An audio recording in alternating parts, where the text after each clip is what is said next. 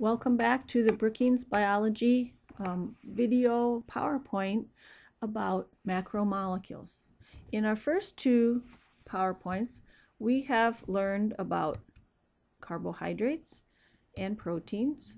In this video, we're going to look at our third kind of macromolecule, which is lipids.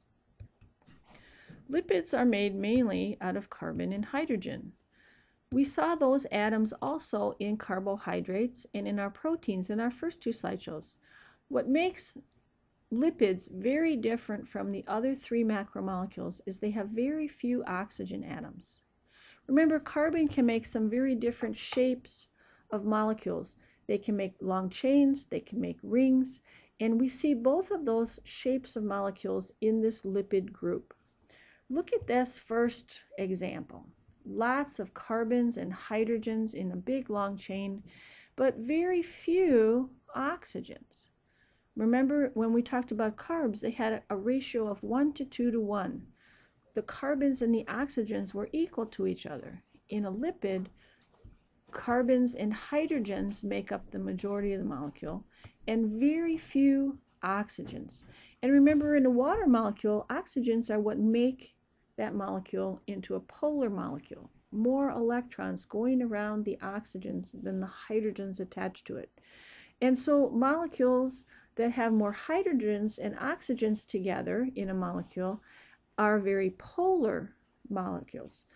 So look at this lipid molecule. Very few oxygens, carbons and hydrogens, and the hydrogens are equally spread out attached to those carbons. It's not a very polar molecule.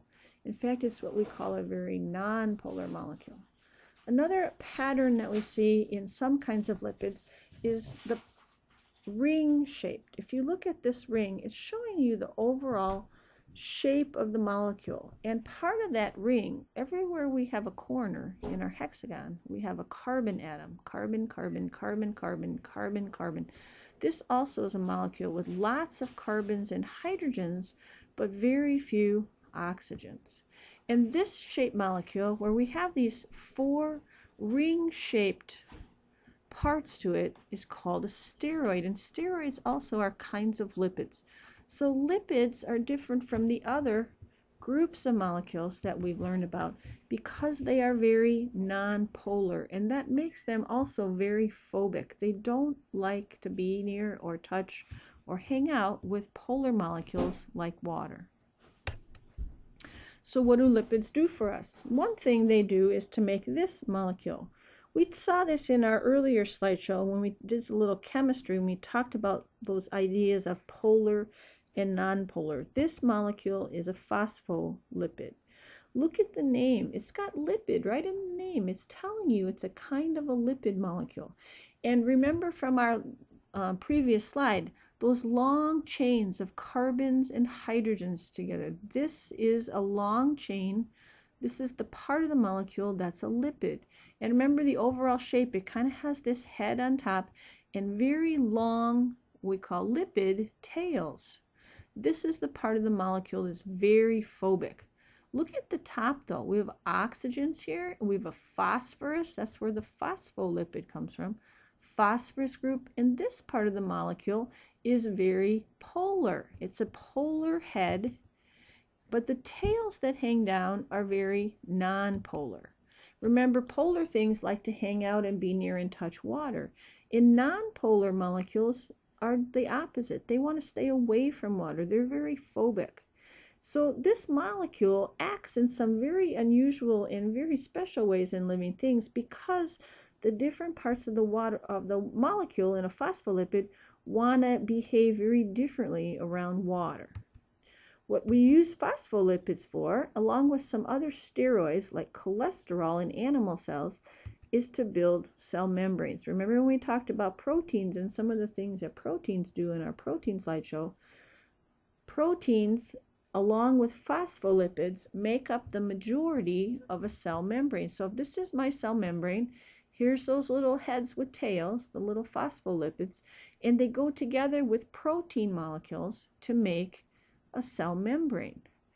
And what cell membranes do, that idea that I don't like to be near water, I don't want to touch water, it causes the phospholipids to line up in a way so the part that doesn't like water is on the inside, away from the water inside the cell and outside the cell. And they line up in the middle, kind of making a sandwich. We're going to talk later about how that works when we get to our chapter about cell parts. But it's important that those lipid molecules don't like water. Think about what would happen if we built a cell membrane out of molecules that liked water, that could dissolve in water. Our cell membranes, our cells would dissolve. We wouldn't have anything to make the container, to make the boundary between inside the cell and hold things in and separate it from outside the cell if we didn't make our cell membranes out of molecules that were very phobic, that didn't like water, that didn't dissolve in water. And so phospholipids are molecules that go together to make cell membranes, and lipids are very phobic molecules. Of all the big 4 molecules that are on our list, proteins, carbs, nucleic acids, lipids are the only group of macromolecules that are very nonpolar, very phobic. They don't like water, and that's important for maintaining cells. Another thing that lipids can do for us is they're used to store energy for long term. Remember in our carb part of our slideshow, we talked about loading up your glycogen stores, your sugar bank. And when we eat sugar, the first place that cells put the extra sugar is for short-term storage as glycogen. Animals store glycogen, remember? Plants store starch. It's a way to store sugar for later, but short-term storage. Remember, we load glycogen, we carb load before a big game, so that when we're running the next day, we are going to be able to access those sugar stores when we need to call on them when we're doing our athletics, our activities. But if we have more sugar than we need to fill our glycogen bank, where that extra calories, those extra sugar molecules go, is they get stored as lipids, as fat in our body. And that's our backup storage for sugar. So long-term energy storage, we put it into lipids, into fat in our body. That's why when we exercise, you have to exercise for at least 20 minutes before we actually start to lose weight. And the reason is, the beginning, when we start to exercise, we're using up those glycogen stores that have glucose stored for short-term energy. And we don't lose weight, we don't lose fat until we break into our lipid stores, our fat stores in our body. And so it takes a little while of burning up all of our glycogen before we access our lipids. But it's used for long-term energy storage. Another thing that lipids are really good at doing is insulation. If you think about a nerve cell, the job of a nerve cell is to transmit an electric signal all along the body. It's got to send the message from here all the way down to the end. Think about sending an electric signal in a wire. To insulate the wire, to hold the signal inside and not let it get out along the way, we put coatings, we put rubber or plastic on our wire. And nerve cells kind of have the same thing. They have a molecule called myelin. It's made by these little cells that wrap around the nerve body, or the nerve axon. And this part of the nerve that's transmitting the message has myelin. It's a coating made by these cells that cover the nerve and act like insulation, just like insulating a wire. They keep the nerve message, the electric message, inside so it can pass along the nerve. And so insulation of nerve cells comes from lipid molecules called myelin that wrap around and protect the nerve. Lipids are also really good at insulating body heat. They help to maintain your temperature. And that helps with that other idea, that vocab word from our very first chapter, keeping the balance in your body. We don't like it too hot, too cold, too much sugar, too little water, too acid. All of those things, your body works to maintain stable internal conditions, a balance in the body.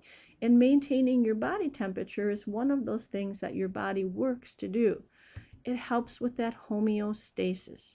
Think about animals that live in very cold places and have to swim in cold water. Think walruses, whales. They store fat to help them stay warm in cold. We call it blubber. Blubber is fat stores, and those fat stores are not only used for energy, we can burn them for energy, but having that blubber in your body helps to maintain and insulate you against cold temperatures. Lipids can also be these shapes, and we talked about that in our very first lipid slide. Not only can lipids be long chains of carbons and hydrogens, but we can make them into ring shapes. And this basic ring shape, the four look like little hexagons here, and this little looks like a little house. This shape of molecule is called a steroid. And examples of some kinds of steroids that your body uses are hormones. They act as hormones in your body. They come from a molecule called cholesterol. Cholesterol is a steroid. And you may have heard about cholesterol, and we often think of cholesterol as a bad thing, that too much cholesterol can clog up our arteries and cause heart disease. But cholesterol is a molecule needed by cells. It's made in animal cells. It helps to build cell membranes, and cholesterol is the basic building block we add molecules to make different kinds of steroid hormones. So if you look, each of these kind of have that same ring structure, but we've added different groups to make different steroid hormones. Some examples: testosterone is a steroid hormone. It's a male sex hormone.